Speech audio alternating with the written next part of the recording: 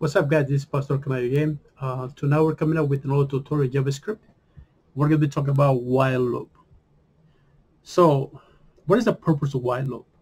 So the purpose of while loop is to execute a statement or block of code repeatedly as long as an expression is true. When the expression is false, the loop terminates. For example, we're going to do this. Let's do this variable. Let's do text equals two double quotes or empty string. And we're going to do a bar. We're going to do count equals to 1. Then we do the while loop. The condition of the expression is going to go right here. So if count less than, what do we do? 5. Curly brackets. And here's going to go the block of code. What we want to be accomplished. So in this way, we're going to do a text equals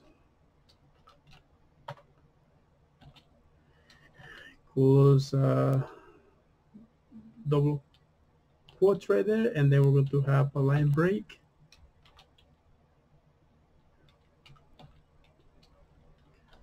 Plus plus count. Then we're going to increment this count plus plus. Okay. Now right here outside we're going to use our document that get by ID. Let's get rid of that. Let's write down our ID. We got demo inner HTML, and then we're going to do the text right here. Let's save that. So what is going to happen is the following right here. Okay, so we got the bar count is 1, right? It will start at 1. So while loop right here. So if the count is, it will execute this first. If the count is less than 5, which is going to be true, right? It will execute this code right here, this block of code, which means it's going to execute the 1 first, and then it will be incremented by 1, which is going to be 2, and that's going to go 2, and then it's going to be the same thing. We'll go to it was going to check by 2. If 2 is less than 5, it will execute this again, and then it's going to be 2, and then right here is 2. It's going to be incremented by 1, so it's going to be 3. It's going to check count of 3 is less than 5. Count of 3 is less than 5. If this is true, it will continue securing this until it goes to 4. But when it's 5, if you do 4, right? 4 increments 1 is going to be 5. Okay, if this is 5 less than 5, this becomes to be 4. So it should print 1, 2, 3, 4 numbers right here. Okay, let's save that and see 1 through 4. Yeah, that's what it gave us. 2, 3, and 4. Exactly.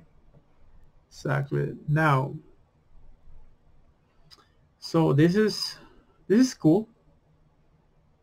This is not too bad. Also, if you want to change right here, if you want to do 10, for example, and then you also can increment right here by 2 equals 2. Instead of incremented by 1, it's going to increment it by 2. So which is going to be 1, it's going to be 3, it's going to be 5. Yeah, let's see. 1, 3, 5, 7, 9. Yeah, you can increment it. You can just do a 3. Change that. It's going to be incremented by 3.